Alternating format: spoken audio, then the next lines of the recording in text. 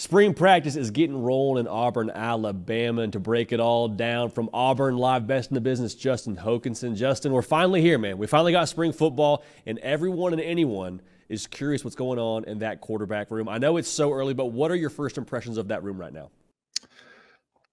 Yeah, I think that I kind of think the spring is going to be more attention on the number 2 spot, which would be Holden Geriner and Hank Brown. I mean, I think Peyton goes in the starter.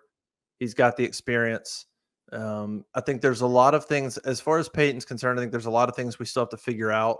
We won't figure it all out in spring. Like, he has to get better. The receiver room is going to be different. The coordination of the offense and the play calling and the strategy, that'll be different. There won't be looking over your shoulder and another quarterback coming in and running plays. Like, there's a lot of stuff that has to play itself out to really determine if Peyton Thorne, how much better he can be and what that might look like. And we're not really going to know until the fall, until the season starts. But Peyton Thorne goes in as the starter. I think the intrigue is around, for now, is around Hank Brown and Holden Geriner and who can win the number 2 spot. I think it's sort of now or never for Holden Geriner, who's been there a couple of years. Hank Brown's the kid that was committed to Liberty originally, flipped and came with Freeze to Auburn. Whoever wins the number 2 spot then can go into the summer with some confidence and go into the fall potentially as the number 2 guy. Once you get into the fall, reps get limited. So whoever's 2 in the fall is going to get a few more reps and can have at least an opportunity to push Peyton Thorne. And maybe there won't be a for sure 2 out of the spring. Maybe it'll go into the fall with those 2 guys competing, but I'm sort of more interested in who wins that 2 spot and can then push Peyton Thorne versus necessarily Peyton Thorne this spring. If that makes sense. Yeah, absolutely. And Justin, this was something I was saying even after spring practice last year when Peyton Thorne got to Auburn. It's like, hey, he missed the most important practices of your college football season, which of course is kind of laying that foundation during the spring. What would your surprise level be if Auburn went back to the portal post-spring to bring in someone to maybe elevate the room or compete for that job over Peyton Thorne? What would my surprise level be? A tad surprised. Not shocked, but a little surprised, only because I think there were maybe some opportunities in the offseason to go get a portal quarterback. I think Hugh Freeze looked at a lot of guys and evaluated a lot of guys. I don't think he really made a hard push except for Riley Leonard in the very beginning. And there's some things that went on there. I think that's a guy he originally would have been interested in.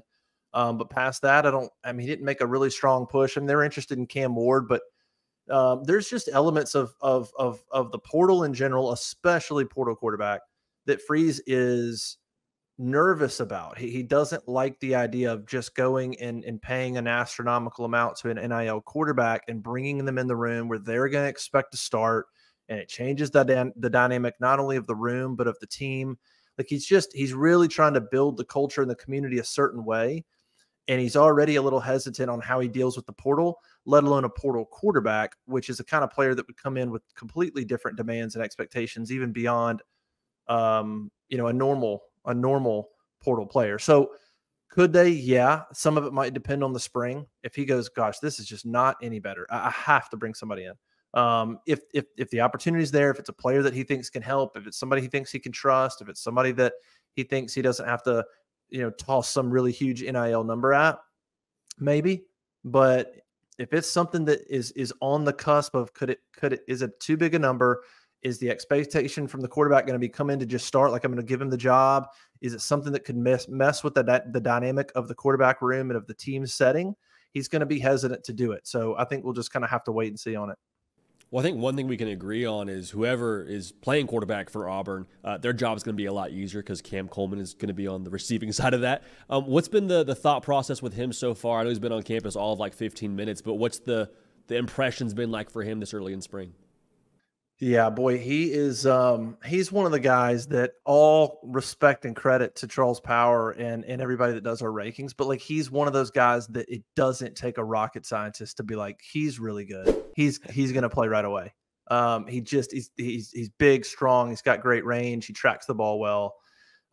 Really, it's just the degree of his impact, and I would say more so the degree of how early he impacts the game.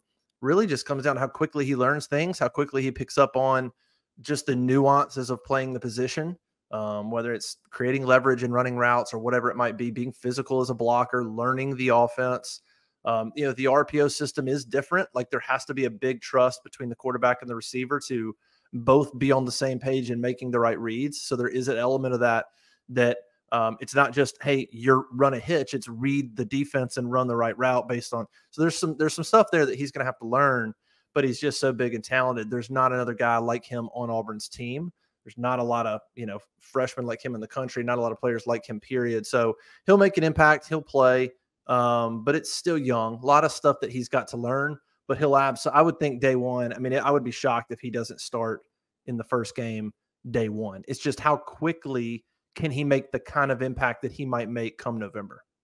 Yeah, bright future without a doubt. But I'm excited to see him hit the field then sooner rather than later. That's encouraging for, I think, all college football fans, not just the good folks in Auburn, Alabama. Justin, last question for you, man. A lot of headlines on the offensive side of the ball, but a new DC in town, DJ Durkin. I know we're not hitting people yet. Is there a different buzz, is there a different temperature on that side of the ball with how they're doing things right now?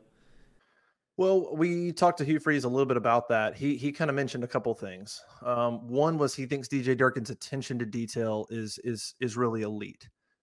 He thinks that just sort of how he organizes things is top level. I will say from talking to people last season when Ron Roberts was at Auburn, I didn't necessarily get the sense that they loved his organizational skills. I'm not in the room. That's just some of the feedback I got was organizationally could have been better.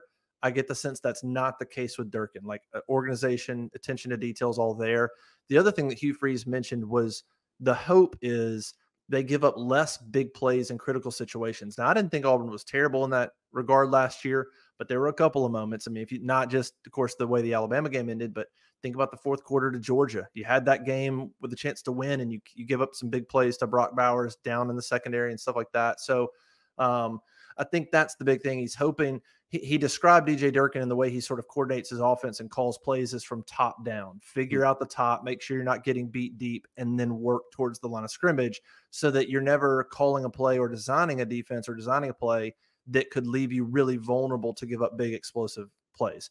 And so that's kind of how Hugh Freeze described it. And he hopes that DJ Durkin's arrival will limit some of those big plays, especially in critical moments. I think there's certainly an aggression and an aggressive style that Durkin will bring. He's going to coach the linebackers as well, but that's kind of the two things, organizational and then limiting the big plays over the top. Durkin's certainly a guy that's been in the league for a bunch of years. Like he knows what's coming. He knows what to expect. And I think he'll have a pretty good idea of how to design a defense and attack, an SEC offense. A lot of exciting headlines in Auburn. Make sure you keep an eye over at Auburn Live. Get a membership at Auburn Live. Justin and the team there just crushing all the coverage when it comes to all things Auburn. Hey, man, I appreciate you. We're back, huh? We're back. Spring football is here. Well, I'm sure checking a lot. Auburn fans, if you liked that video, go get a membership over at Auburn Live. Going to keep you in the know for all things revolving around your Tigers. Also, subscribe right here to the On3 Roundtable YouTube channel.